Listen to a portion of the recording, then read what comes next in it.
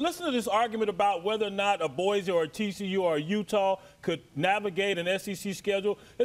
We will never know because you won't let them in the game. You know, you look at Utah in 08 or 09, actually Sugar Bowl, they knocked off Alabama. And I don't want to hear all those folks where Alabama didn't want to play it. Alabama had as much time to get ready for that ball game as Utah did, and they lost 31-17. So it's kind of like going on a job interview when they say, well, you don't have any experience. Well, how do I get experience unless you give me a job?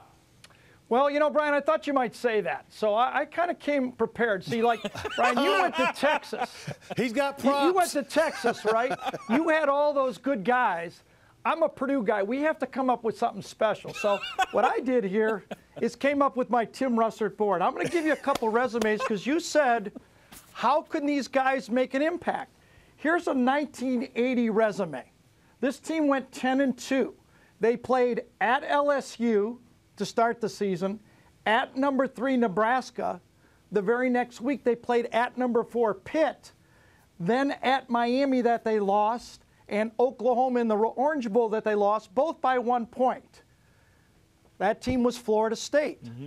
The very next year, let's look at the resume of this team. This team went 6-5, Brian.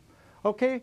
This is a team that on 5 consecutive weekends played at Nebraska, at Ohio State, at Notre Dame, at Pitt, at LSU, and then at the end of the year they played at Florida.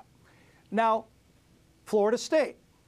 Okay, so the question is poor Utah, poor Boise State, poor TCU, do what Florida State did.